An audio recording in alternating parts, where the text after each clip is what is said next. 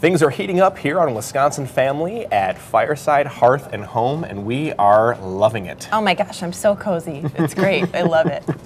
We're talking dance now with JoJean Rettrum from Monona Academy of Dance and Dance Wisconsin. Welcome, JoJean. Well, thank you very much. I'm very glad to be here this morning. Yeah, we've been seeing you on a couple of our other shows, and it's good to have you on Wisconsin Family for the first time, so welcome.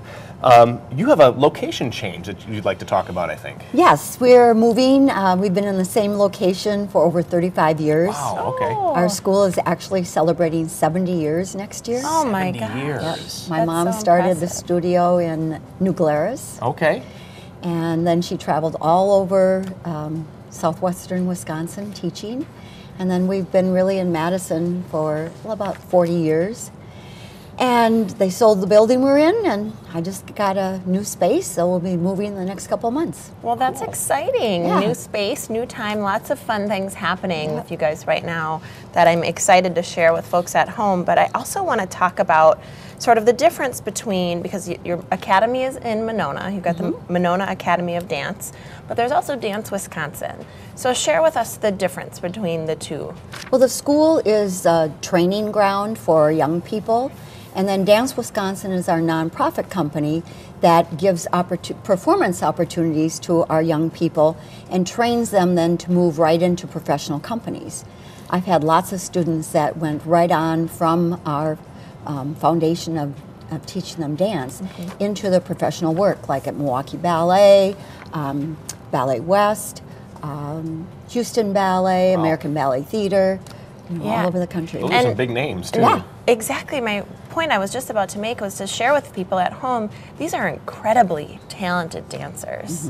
I mean, this is an academy that has bred some really fabulous, fabulous folks. So congrats. I'm very proud of them, and so many of my young people who I trained, and now they're coming back and they're helping, coach my dancers and be role models and mentors for our young people.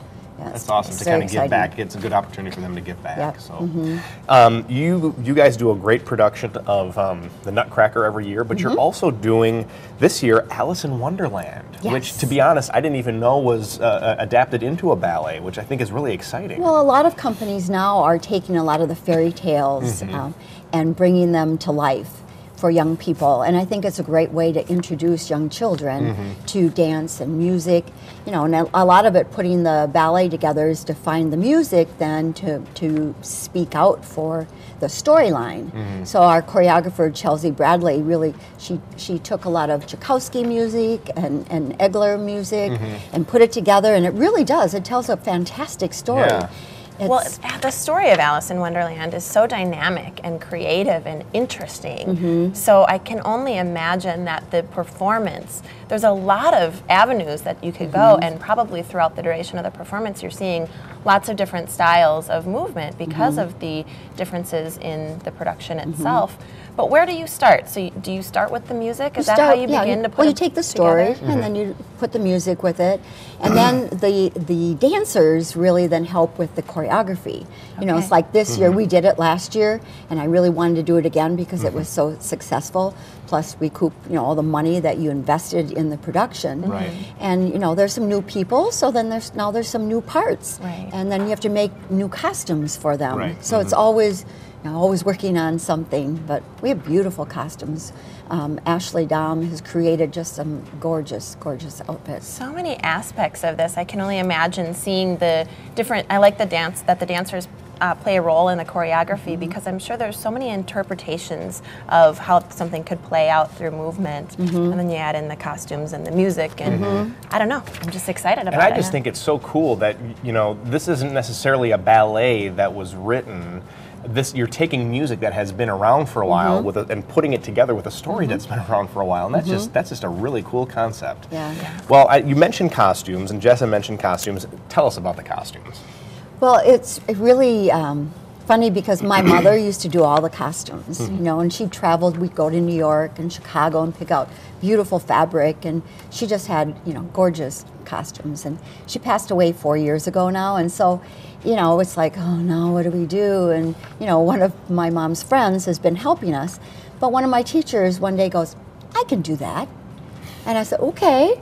And she started making the costumes, and she did a beautiful job. And then she'd get stuck, and she'd look up and she'd go, okay, Jean, now what do I do? And it was really cute. And she's just done a fabulous job. They're so pretty and what a big fit job so well. that is. Yeah, too. it really is. Yeah. Really quick, we got to go to commercial break, but what is National Dance Week? National Dance Week is a time to celebrate dance, and it used to be the end of April, and now it's the end of February. So people all over the world, come together and educate young people about what dance is about. And we're in the public schools right now, even teaching in the gym program. So we're really introducing lots of young people to dance. Oh, what a fabulous thing. Keep it going, because it's such a fabulous production that you're putting on. Thank you for sharing with us. Thank you very much. Well, this is Jo Jean Rettram from Monona Academy of Dance and Dance Wisconsin. Thanks for joining us. Thank you. And stick around. There is more Wisconsin Family here at Fireside Hearth and Home right after the break, so stick around.